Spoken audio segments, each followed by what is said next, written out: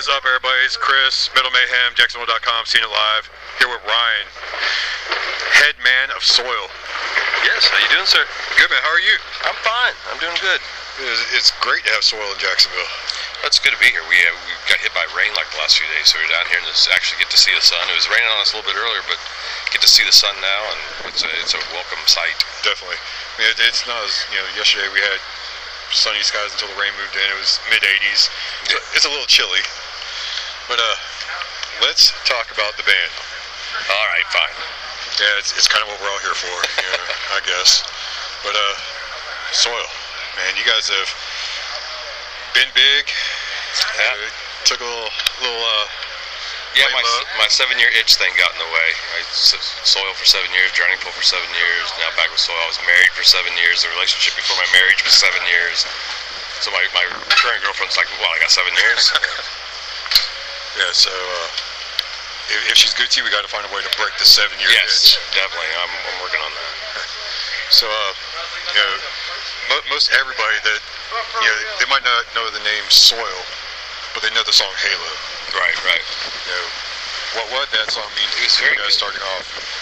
We were damaged goods.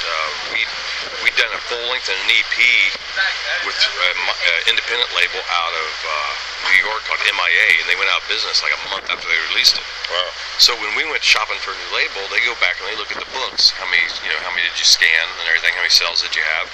And it doesn't say, and there's no asterisk by the album saying that company went out of business a month after the release. So they see the number, and it's not impressive at that point. So we were damaged goods in the eyes of a lot of people in the industry. So we pondered what to do, and kind of talked me talked into doing another demo, and we did another demo with Johnny K out of Chicago, and it happened to have Halo on it. Halo, My Own, and Need to Feel, 3 songs that all were on the Scars album. And a radio station out of Orlando, Florida, picked it up, started spinning it. Ended up being the #1 requested song on the radio station, and they were a very influential rock station as far as nationally goes. And next thing you know, we were just basically in the middle of a bidding war, and every label out there just wanted a piece of it. And so it was very important. That was the song that the radio station started spinning. So that song is really why we're here. that song, the fact that people allow us to be here, definitely is the reason that we're here. 13 years later. So 14 or 17 or whatever it is now. It's been a good run. Yeah, it's been unbelievable just to be able to do this, for people to still be buying the music, coming out to the shows and supporting us. It's a gift. It's amazing. So let's dive a little bit into you personally, about your 7-year itch that you had with another band that most everybody knows, especially for one song. Right. Again. So Drowning Pool. Yeah, it was great. When I left Soil, I was out of music for about 9 months, and about the same time that the bug was biting me again, I got a phone call from them. Wanted to know if I was interested in getting back into the game.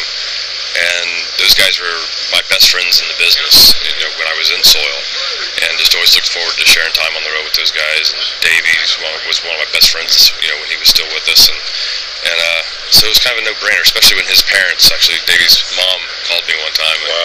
And it was like, if anybody's going to do it, Davey, make him happy. So I got the blessing of Miss Williams, so it was go time, and just had 7 great years with those guys. Got a chance to do a lot of cool things, the USO tours, and a lot of just neat experience with those guys. But again, those 7 years came around, and I started getting that itch, and we went our separate ways. But nothing but great things to say about those guys. Yeah, it's definitely hard to, especially with you being as close as you were with them, to, everybody knows Drowning Pool for the song Bodies. Correct. How was it you being up on stage singing that song? I think luckily for me, and for everybody involved, Soil and Drowning Pool at that time really shared really a lot of the same fan base. So I was out of music long enough that the people that followed my career was kind of, is he going to get back in it again? And then when I did, and it was with those guys who they also liked, it was a great response. It was the Drowning Pool fan base seemed to welcome me with open arms. It was a good time. Yeah, and I know they have Jason, solo vocals for them. Yeah, Jason. I've known Jason for years. He was in a not the original. Yeah, you got Jason Jones, who came in right after. Yeah. Jason Moreno. Moreno, yes. Known him for years. He was in a local band in Dallas when during my time with Drowning Pool, and they actually went out on the road with us a few times and opened up for us. And good guy, nice guy, good family dude. And again, he's just like the rest of them. I got nothing but praise to Andy. He's got a great instrument. If this gets back to the Drowning Pool crew. Jason never doesn't work out for you guys. I've been known to sing bodies at karaoke night. There you go. Just won't put that out there. Go for number 5. Hey, as long as the beast keeps living. Yep, absolutely. But back to now. Soil is back. Yeah. You guys had the album come out last year. The Hate song, which I love that song. Oh, thank you. Yeah, it was. My touring cycle for the self-titled album, the self-titled Drowning Pool album, was coming to an end, and the guys got a hold of me and asked me if I'd be interested in doing a 10th anniversary tour over in the UK of Scars, and the timing was just right, and it just sounded like something fun to do again, and so we ran over there, we did that tour, and had way too much fun with it, and when I came back, I didn't really know what I wanted to do. I was having that itch again, and ended up parting ways with the Drowning Pool guys, and we just kept talking.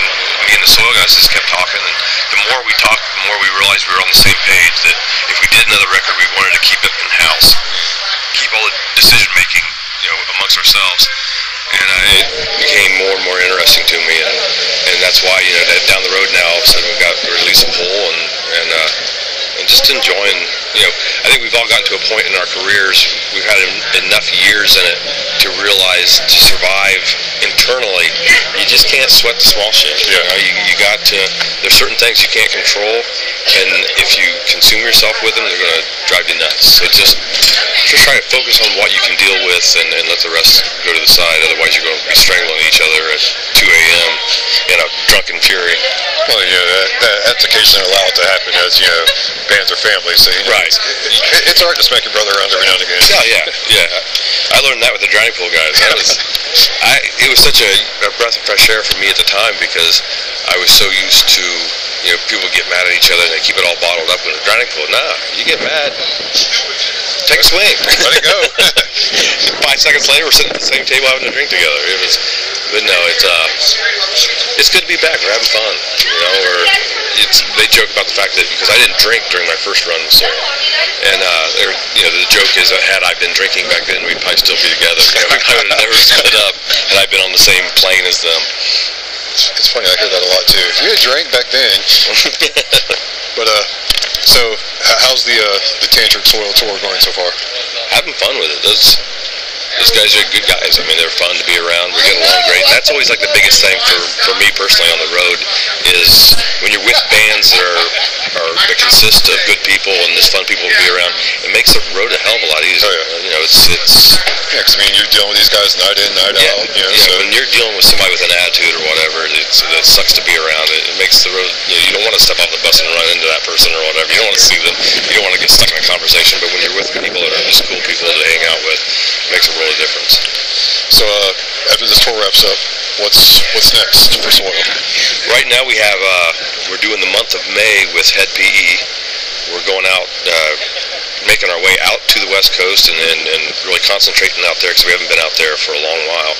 So we're hitting the West Coast with Head PE, and then there's a couple things we haven't decided yet. There's 2 or 3 things on the table for summertime, and then we just announced a bunch of European dates for the end of the year, and I believe there's going to be another announcement about the end of the year coming up here within the next day or two.